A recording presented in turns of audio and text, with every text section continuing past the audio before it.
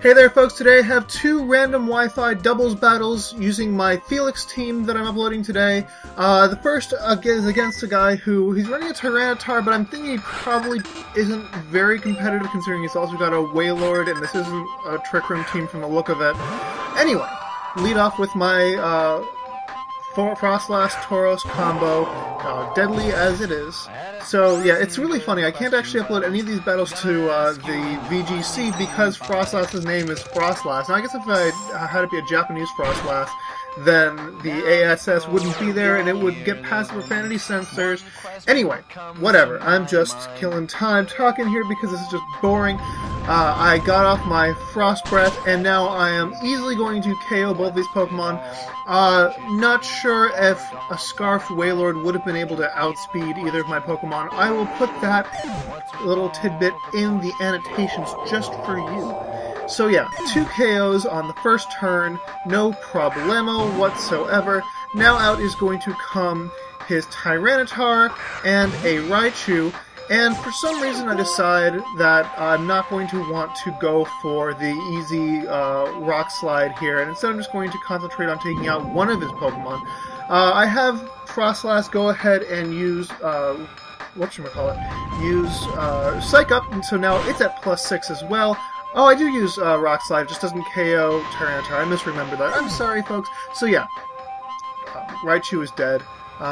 His Stone Edge misses, but as you're going to see in a second, that is not going to matter except for to prevent this from being a 4-0 victory, because Frostlass has Ice Fang, and at +6, that is going to be an easy KO. LOL Rocky Helmet, by the way. So yeah, Tyranitar is dead, and I have easily won the battle. So, quick, short, teeny tiny, itsy bitsy little battle, and now I'm going to bring you another one.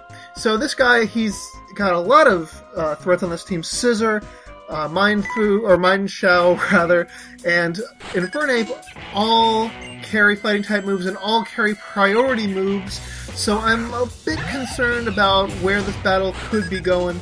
Tauros is not going to be too happy, but hey, Frostlass can't be faked out, and fake out shouldn't do too much against Tauros. And indeed, yeah, he doesn't even have Life Orb, so if he had Life Orb it would have done a bit more.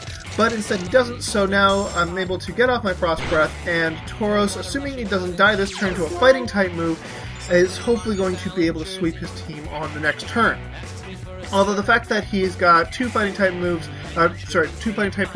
does mean that I'm going to be a little bit wary of going for a rock type move, with that both of them would resist, although they're both pretty frail. I really should have just gone for the Rock Slide. Instead, I go for the Zen Headbutt. Figure there's no reason to take out Infernape, or I wasn't really concerned about Infernape because it looks like he was just going to go for the Blast Burn again. By the way, Blast Burn really kind of making me think this guy is not the best of players. But he goes for the Blast Burn again, and he's using it to target Frostlass. Interesting that he would still target Frostlass even with Tauros on the field, but whatever, Tauros is still out, and as a +6, Frostlass is going to be down, but now his Infernape is going to be dead weight for a turn, so that's going to give me some wiggle room. I'm going to go ahead and send out Sableye as my opponent sends out Scizor. Now I'm thinking that I gotta be worried about that Bullet Punch, but I'm thinking I should. I was thinking I would survive, but then I see the Steel Gem, and I'm like, crap.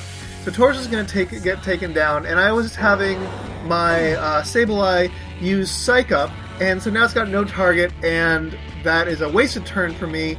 And now I'm worried about how I'm going to deal with the 3 remaining Pokemon on his team, considering the fact that I have no way of boosting Sableye's attack up to more than its pitifully low range. Anyway, I'm just going to go ahead and get off a burn, a Will-O-Wisp on that Scizor, just thinking, really don't want to have to, it should give me a little bit of protection, and Scizor is the largest threat on his team by far.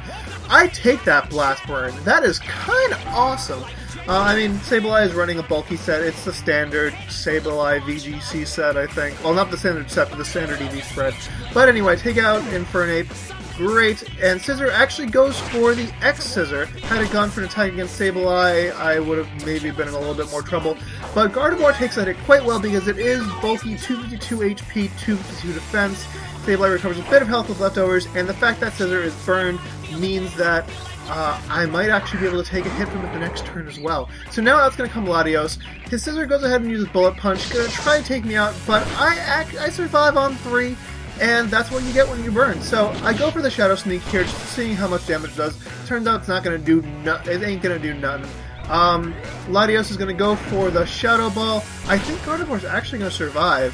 Gardevoir has a decent amount of natural special bulk. I don't know why I went for the Reflex. Really, I wasn't expecting to live. I wasn't expecting to live at all. Had I gone for the Heal Pulse, I could have recovered up Sableye, a bunch of health, and maybe I could have done a little bit more. But as it is, my back's up against the wall. I have no strong attacks left.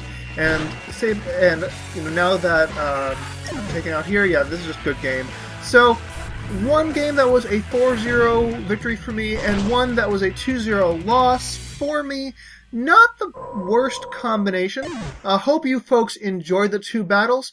Comment, rate, subscribe, and challenge. So long.